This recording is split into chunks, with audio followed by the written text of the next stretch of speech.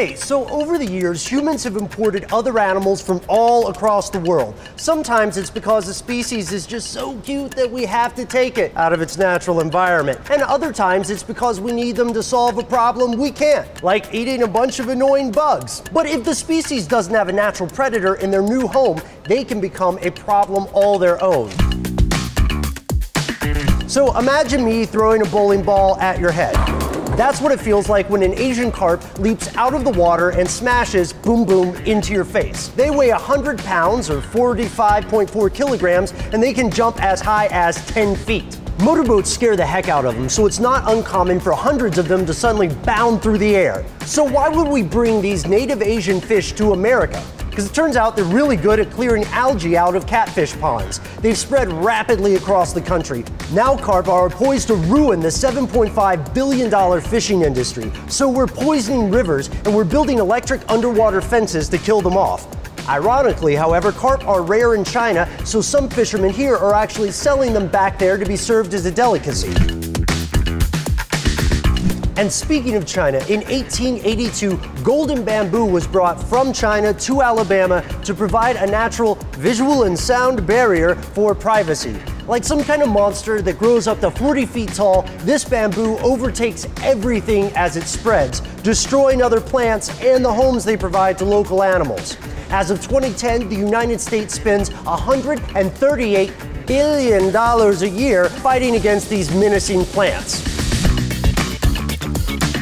And then there are rabbits. Now, I know what you're thinking. Everybody supposes that bunnies are cute and harmless, but those twitchy little noses tell another tale. They're only native to Southern Europe and Northern Africa, and yet now rabbits are on almost every continent, and they reproduce very quickly. They eat and burrow through everything, causing soil erosion and landscape damage. Quick example, 1859, right? This farmer buys 24 rabbits, takes them to Australia. Since then, they have bred into the millions. And this is how brutal these bunnies are. In 1950, Australia tried biological warfare and killed 500 million rabbits. But bunnies developed a resistance to the myxomatosis virus and have replenished their millions lost for the next stage of their offensive campaign.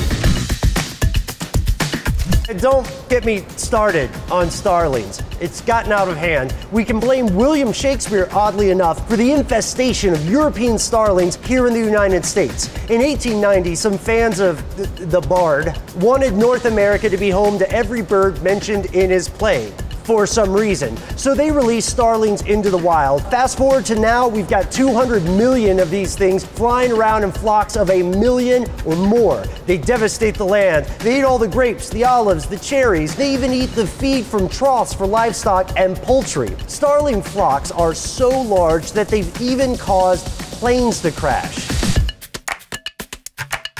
And have you heard about cane toads? They were imported to the US and Australia to devour the insects that ruin sugarcane crops. These guys will eat almost any terrestrial animal and they'll also fight them for territory. And here's the thing, they'll win too because they secrete a toxin that can sicken and kill wildlife. Yes, even humans. Our best hope against cane toads appears to be bioengineering them so that they only give birth to males and can no longer reproduce. Of course, it's not like that could ever go catastrophically wrong, right? To learn more about invasive species, visit our article on 10 invasive species at howstuffworks.com. And which ones are currently infesting your area? Let us know in the comments below, and for more What the Stuff, please click subscribe.